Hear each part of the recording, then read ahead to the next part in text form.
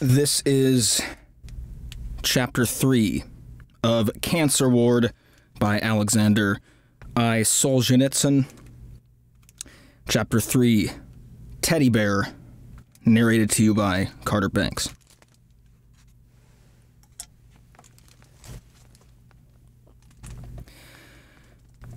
Although Zoya was quick and alert, moving very swiftly about the wards, from tables to bed and back again, she realized she would not be able to deal with all the prescriptions before lights out. So she hurried to finish and put the lights out in the men's ward. In the large women's ward, it was huge, with more than 30 beds in it. The women never settled down, at proper time anyway, whether the light was turned off or not. Many of them had been there a long time and were thoroughly tired of the hospital. They slept badly, it was stuffy, and there were always arguments about whether the door to the terrace would be kept open or shut. And there were even a few dedicated enthusiasts who talked across the room from one end to the other, discussing everything from prices, goods, furniture, children, men, neighbors, right down to the most shameless subjects imaginable, until midnight or 1 in the morning. On top of it all, Nelia, the orderly, was washing the floor there that evening. She was a loud-mouthed, round-bottomed girl with thick eyebrows and lips. She had started the job ages ago, but would never get through because she butted in on every single conversation. Meanwhile, Sibgatov was waiting for his wash. His bed was in the hall next to the entrance to the men's ward. Because of these nightly washes, and also because he felt ashamed of the foul smell from his back, Sibgatov chose to stay out in the hall, even though he had been in the hospital longer than all the other residents. In fact, he was less like a patient than a member of the permanent staff. Dashing around in women's ward, Zoya gave Nelia a dressing down, and then another, but Nelia just snapped back and carried on slowly. She was no younger than Zoya, and thought it beneath her dignity to be under the other girl. Zoya had come to work today in a festive mood, but this defiance on the part of the orderly irritated her. As a rule, Zoya felt everyone had a right to his share of freedom, and that when one came to work, one was under no obligation to work oneself to death. But there was a reasonable limit somewhere, especially when it was sick people you were dealing with. Finally, when Zoya had taken everything round and finished, and Nelia was through with wiping the floor, they turned off the light in the women's ward and the top light in the hall. It was already after 11 when Nelia had prepared the warm solution on the second floor and brought it from there to Sibgatov in his usual bowl. "Ooh, I'm dead on my feet," she yawned loudly. "I feel like 40 winks. Listen, patient, I know you'll be sitting here a good hour. I'm not waiting for you to finish. What about taking the bowl down and emptying it yourself?" The solid old building with its spacious halls had no upstairs drain. What Sharov Sibgatov had once been like was impossible to guess. There was nothing to go by.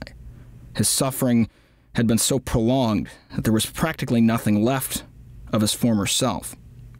Yet, after 3 years of continuous oppressive illness, this young Tartar was the gentlest and most courteous patient in the whole clinic.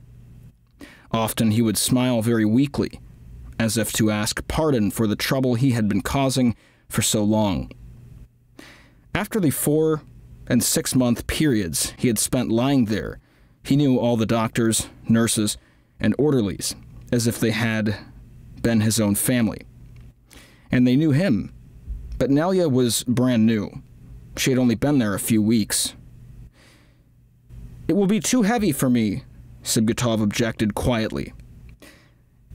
If there was something smaller to put it in, I should do it myself, bit by bit.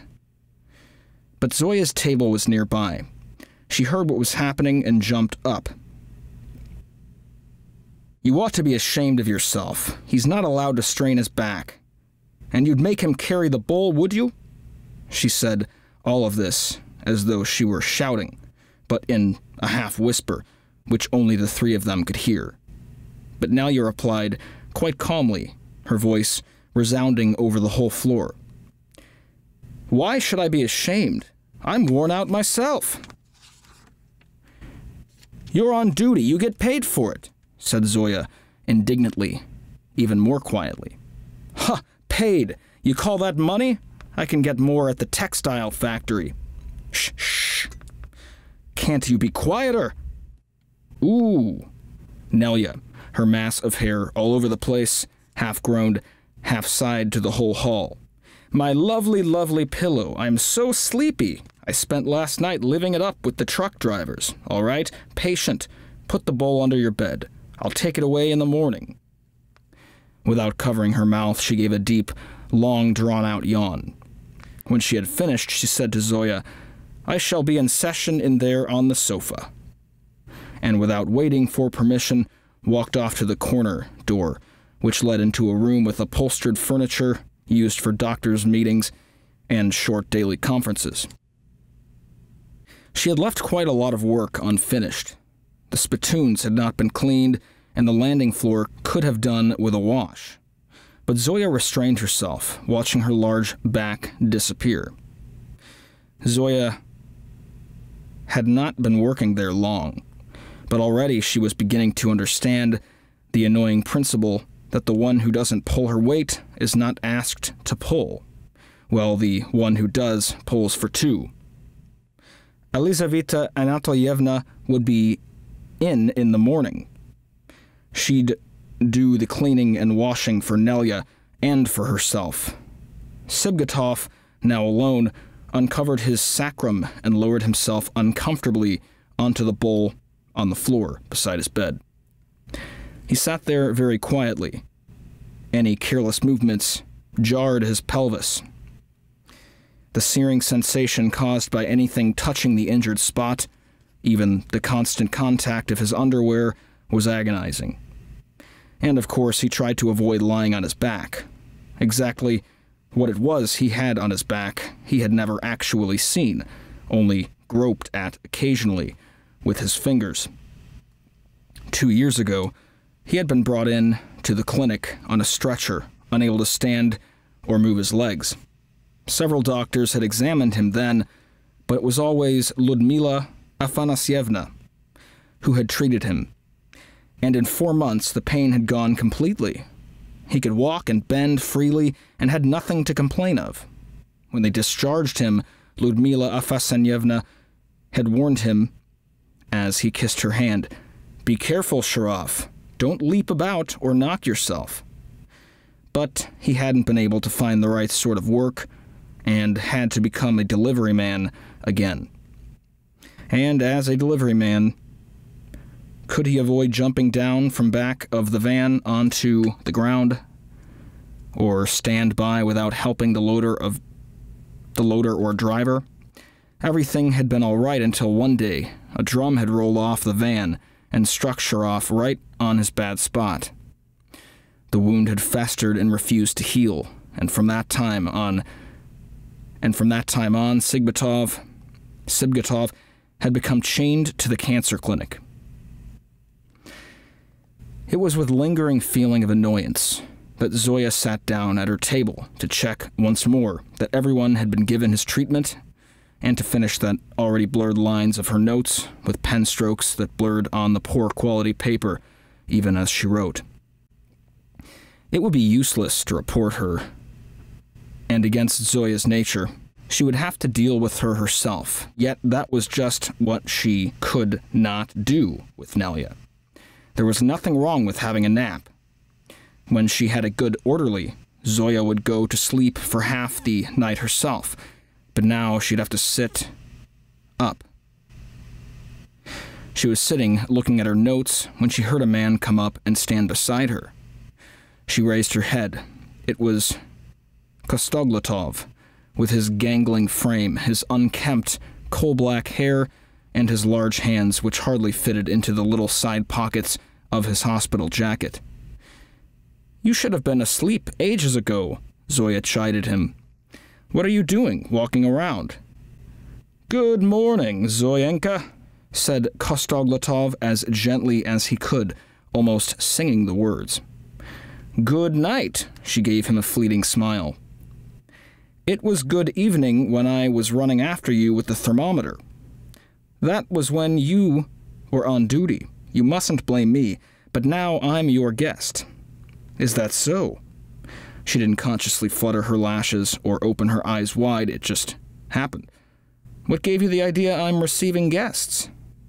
"Well, every night duty, you've always had your nose to the grindstone, but today I can't see any textbooks. Have you passed your last exam?" "You're observant. Yes, I have. What mark did you get?" "Not that it matters." "I got 4 out of 5. Why does it matter?" "I thought you might only have got 3, and not want to talk about it. So now you're on holiday." She winked with light gaiety. And as she winked, it suddenly struck her. What was she worrying about? 2 weeks, holiday. What bliss! She didn't have to do anything except go to the clinic. Such a lot of free time. When she was on duty, she could read something light or chat to people. "So I was right to come and visit you." "All right, sit down." "But, Zoya, as far as I remember in my day, the holiday used to start earlier, on January 25th. In the fall, we were picking cotton. Do it every year." "How much longer have you got at college?" 18 months. "Then where will you be posted to?" She shrugged, her gently rounded shoulders. "Ours is a big country." Her eyes were enormous, even when her face was calm. It was as if there was no room for them under her eyelids, as if they were begging to be let out. "But they won't leave you here." No, of course not." "How can you leave your family?" "What family? I've only got a grandmother. I'll take grandmother with me." "What about your father and mother?" Zoya sighed. "My mother died." Kostoglatov looked at her and did not ask about her father. "But you come from round here, don't you?" "No, from Smolensk." "Really? When did you leave there?" "During the evacuation. When else?" "You were? About 9? "Yeah, I was at school for 2 years there. Then Grandma and I got stuck here." Zoya reached toward the large orange shopping bag on the floor by the wall, pulled out a mirror, took off her nurse's cap, lightly fluffed up her hair, which was crammed under it, and started to comb out a slightly curling fine golden strand. A golden reflection from it appeared on Kostoglatov's hard face. He relaxed a little and followed her movements with pleasure. So there's an asterisk at the bottom of the page. I'm not sure yet how to do these. I think I'll just put them in here and then I'll figure out if I should inject them later. But the asterisk says, in Central Asia there is a shortage of cotton pickers. Every fall students are sent to help, so the school year starts later than in Leningrad, where Kostoglatov had studied, thus making the holidays later too. All right, well that makes sense then. "So where's your grandmother?" asked Zoya. "So where's your grandmother?" asked Zoya jokingly, as she finished with the mirror. "My grandmother," Kostoglatov was being completely serious, "and my ma," the word was at odds with his bitter expression, "died in the siege." "The siege of Leningrad? Oh, and my sister was killed by a shell. She was a nurse, just like you, only more of a child." "Yes," sighed Zoya, ignoring the allusion to child. "So many people died in the siege. Damn Hitler." Kostoglatov gave a weary grin. "We've had more than enough proof of Hitler being damned. But I wouldn't blame the Leningrad blockade on him alone." "What do you mean? Why not?" "Well, Listen, Hitler came to annihilate us. Were the besieged supposed to wait for him to open the gate and say, "Come out, one enemy. Come out one by one. Don't crowd together"? He was making war. He was an enemy. But there was someone else responsible for the blockade, too. "Who?" whispered Zoya, quite astounded. She had never heard or imagined anything like it. Kostoglatov knit his black brows. "Well, let's say those who would have been prepared to fight even if England, France, and America had joined Hitler as allies. Those who drew their salaries for decades without seeing how Leningrad was geographically isolated and that this would affect its defense. Those who failed to foresee how heavy the bombardments would be and never thought of stocking up on provisions below ground. They strangled my mother, too. They and Hitler. It was all so simple, but somehow terribly new. Sibgatov was sitting quietly on his bull in the corner behind them. "In that case, surely they ought to be put on trial," ventured Zoya in a whisper. "I don't know," Kostoglatov grimaced, his lips an even thinner line than before. "I don't know." Zoya did not put her cap back on. The top button of her uniform was undone, and the gold-gray collar of her dress peeped out. "Zoyanka, I did come to see you partly on business." "Did you know?" Her eyelashes jerked up.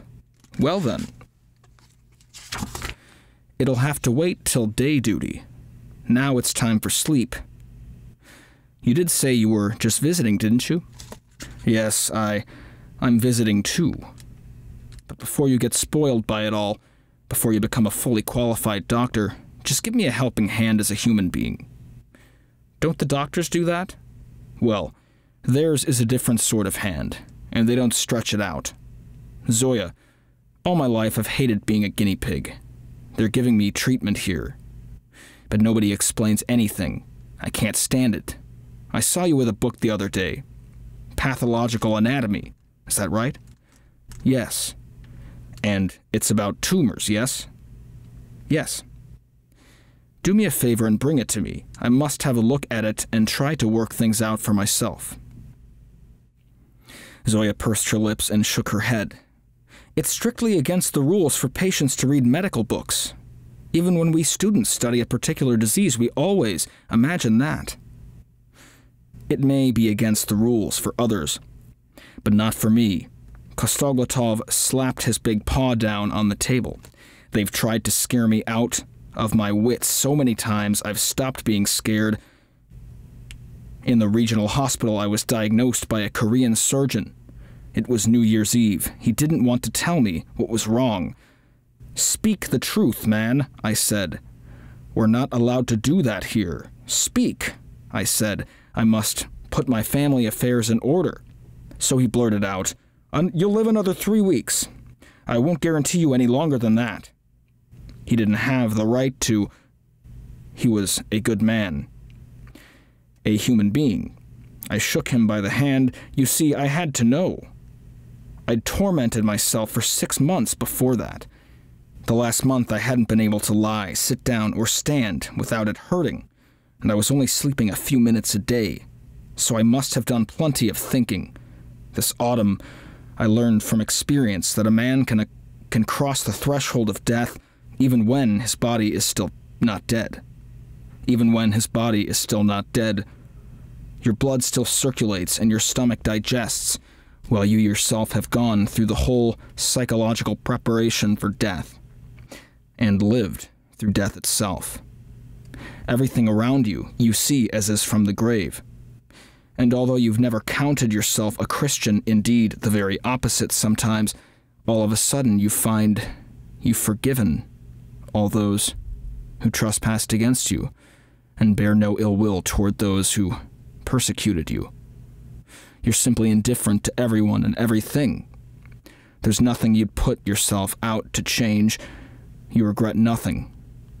I'd even say it was a state of equilibrium, as natural as that of the trees and the stones. Now, I've been taken out of it, but I'm not sure whether I should be pleased or not. It means the return of all my passions, the bad as well as the good. Ha! What cheek! You've got plenty to be pleased about. When you were admitted here, how many days ago was it? 12. There you were, writhing about on the couch, right here in the hall.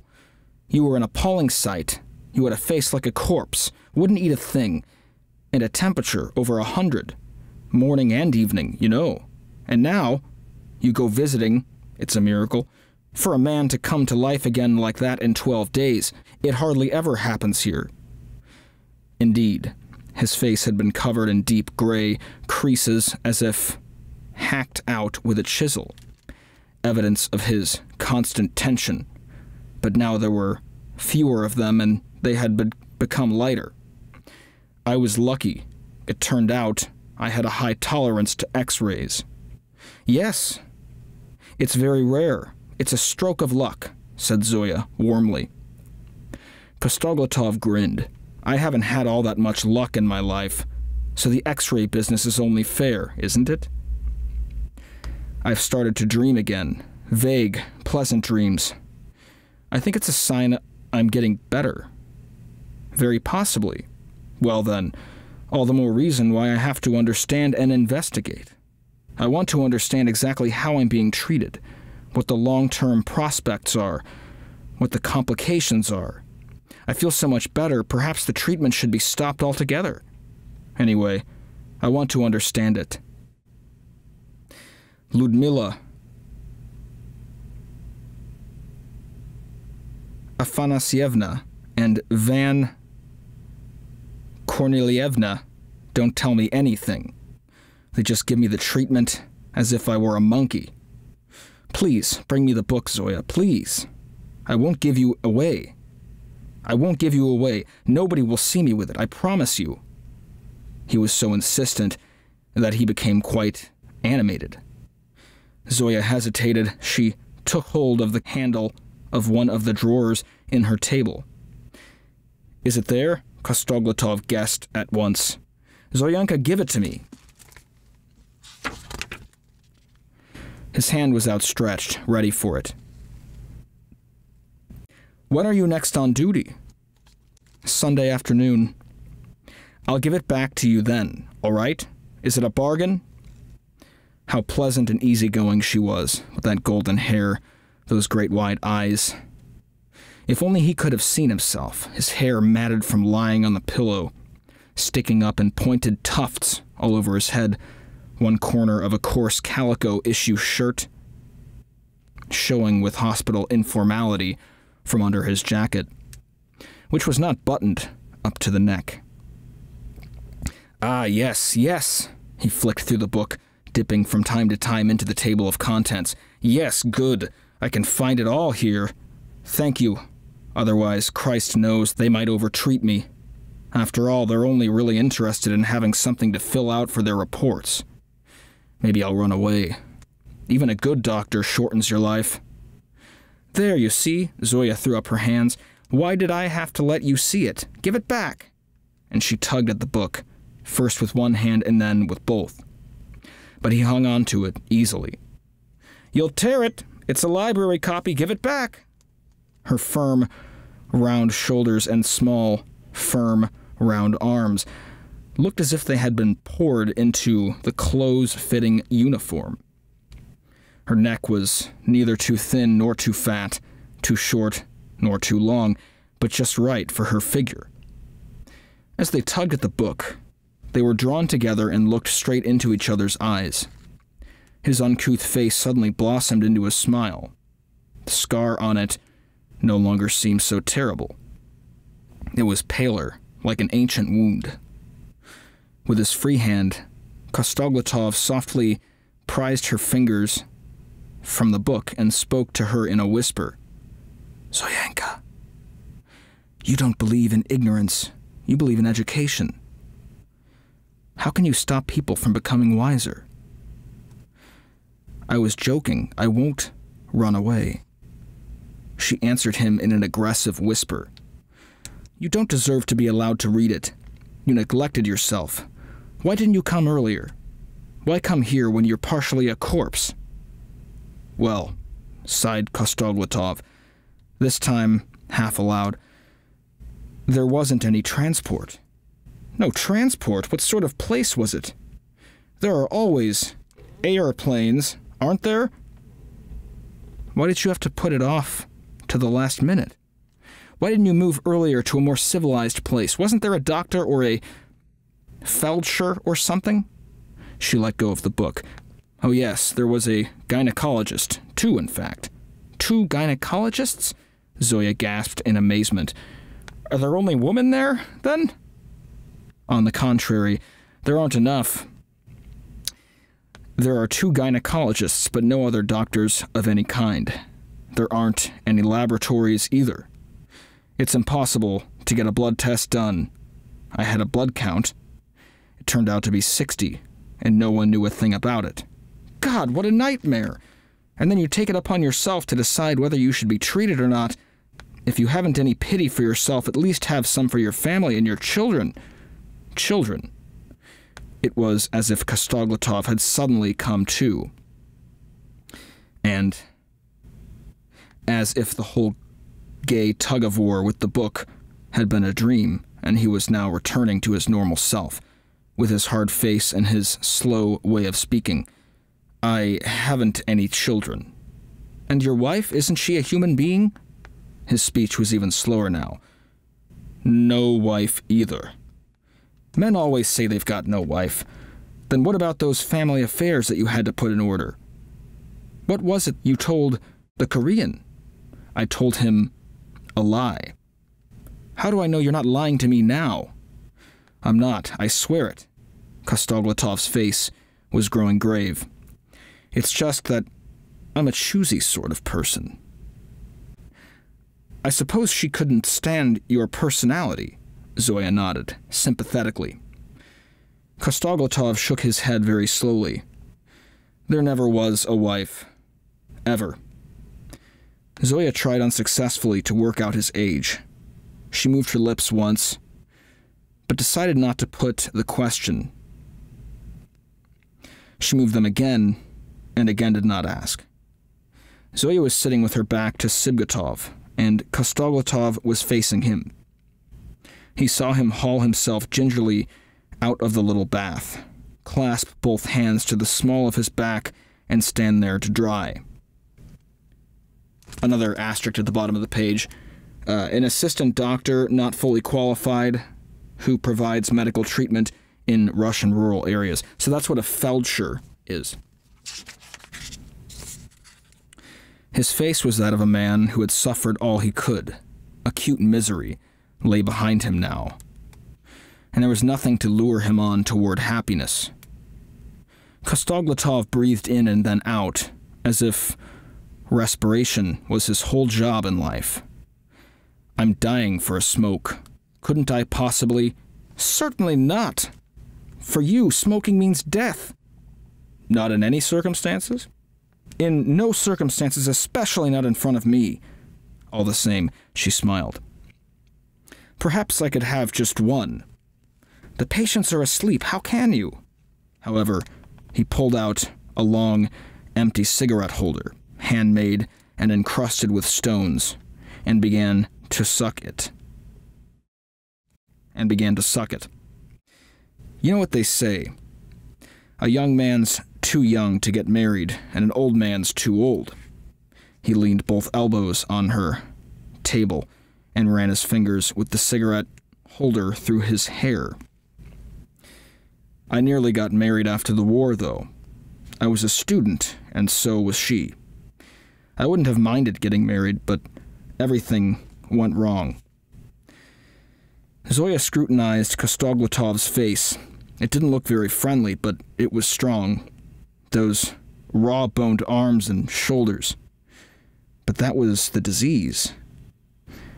Didn't it work itself out? How does one say it? She perished. He closed one eye in a crooked grimace and started hard with the other. She perished, although in fact she's still alive. Last year, we wrote to each other a couple of times. He opened his other eye. He saw the cigarette holder between his fingers and put it back into his pocket. And you know,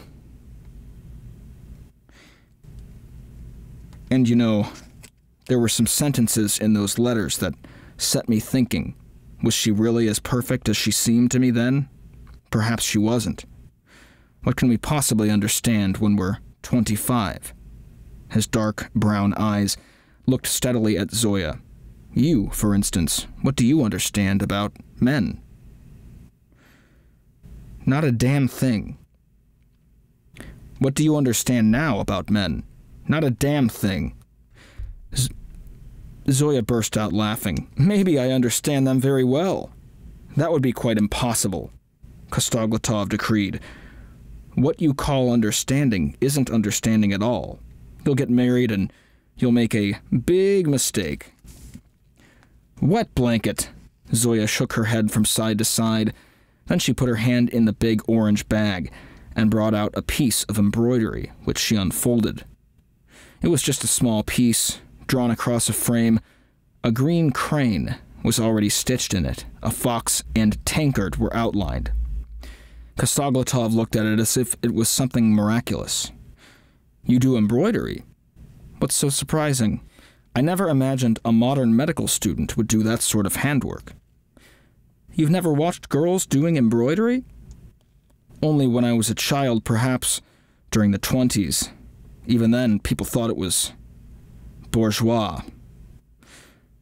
You'd have got such a drubbing at the Young Communists meeting. It's very popular these days. Haven't you seen it? He shook his head. You disapprove? No, why would I? No, why should I? It's nice, gives you a comfortable feeling. I admire it. She stitched away, while he looked on admiringly. She watched her work. He watched her. In the yellow light of the lamp, her golden eyelashes glimmered, and the little open corner of her dress shone golden too. Teddy bear, with the golden hair, he whispered. What's that? Still bent over her work, she raised her eyebrows. He repeated it. Oh, yes. Zoya seemed to have expected more of a compliment than that. If nobody embroiders where you come from, I suppose they have masses of molinet in the stores. Molinet. What's that? Molinet. These threads here, green, blue, red, yellow, they're very hard to come by here. Molinet. I'll remember to ask.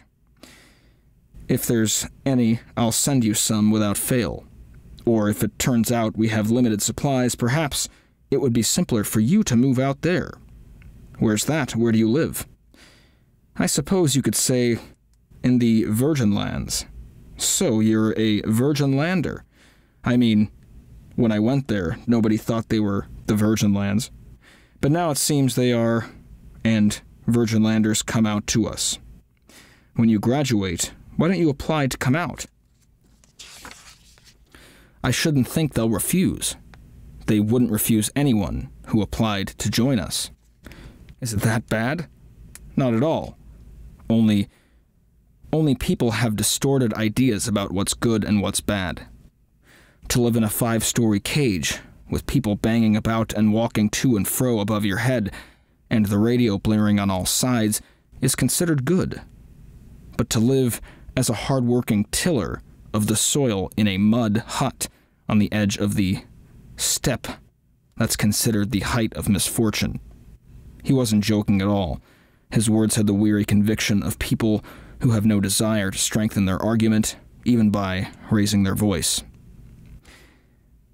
But is it steppe or desert? This word could be steppe, stip. But is it steppe or desert? Steppe. No sand dunes. But there's a bit of grass. Zantac grows there, camel thorn, you know. It's thorn, but it's July. But in July it produces pinkish flowers and even a very delicate smell. The Kazakhs made 100 medicines out of it. It's in Kazakhstan, then. Aha. What's it called? Ushterek. Is it an AUL? Yes, if you like, an AUL, or a regional administrative center. There's a hospital, only there aren't enough doctors. Do come. He narrowed his eyes. Doesn't anything else grow there? Oh yes, there's agriculture, but under irrigation. Beets, maize. In the kitchen gardens, there's everything you could wish for, only you have to work hard with the bucket. In the bazaar, the Greeks always have fresh milk, the Kurds have mutton, and the Germans pork. They're such picturesque bazaars. You should see them. Everyone wears national dress. They come in on camels. Are you an agronomist? No, land surveyor. Why do you live there, basically?